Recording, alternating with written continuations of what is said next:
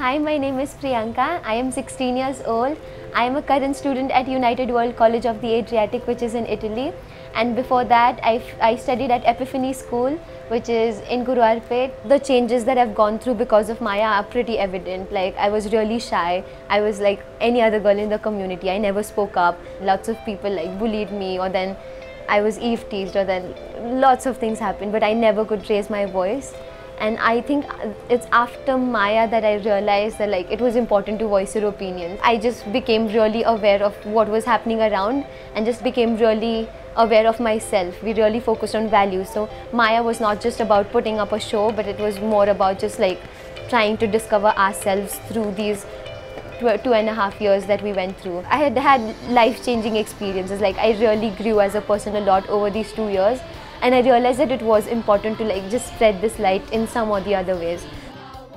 And then I went to the college, United World College, and I always, since the beginning, I really felt the gap. Like, I knew it existed, but then when I went there, it sort of hit me.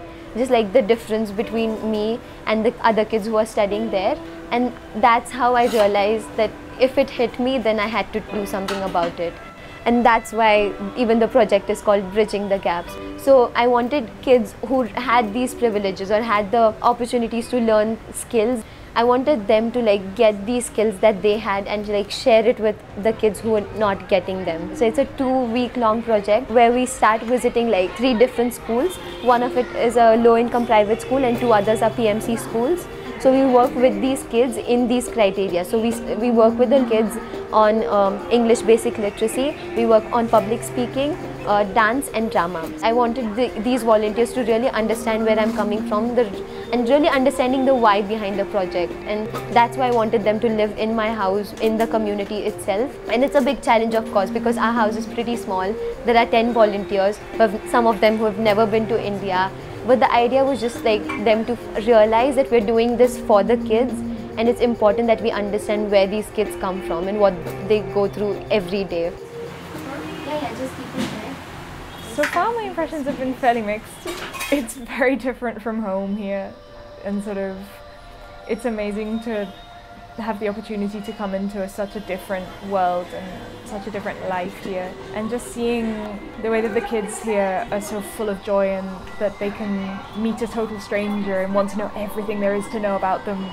I was very worried about how I would conduct myself in these situations. I'm not from the community. I don't know what kind of like authority I would have with these children, if they would want to listen to me at all. But it really hasn't been that way. Like, these kids have been extremely open to whatever content we have to offer. I think I will have a different vision of the world. India is my first time really going outside of my comfort zone. And so I think from this I can get a lot. We have quite a strict schedule and have to share the space with a lot of people. And now we sleep on the ground and everything, but it's actually a very nice extra experience. You realize how good it is to have all those things. When you've never been in a situation like this, you might take it for granted. It's definitely eye-opening, and it's making me aware of other people's circumstances. It's very different to hear about it from one person and then to actually go and experience it yourself. Experiences like these, you always think about them, and then they always sort of make you want to be able to do more.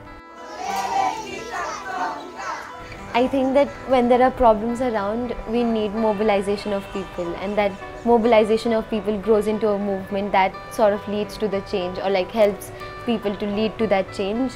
Be a ladder and not a leader. And I think that just defines leadership for me. It's like not about leading a group of people, but just helping them to learn how to lead themselves and the group together.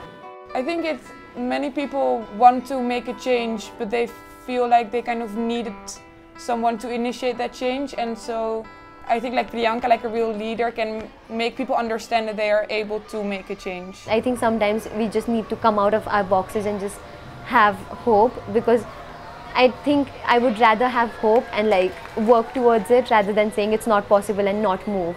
My devotion and like my understanding of this cause of like education for children, I think it will just deepen and strengthen over these years, and hopefully after 5 years I'll just have a deeper understanding of how I want to use a part of my life for this cause.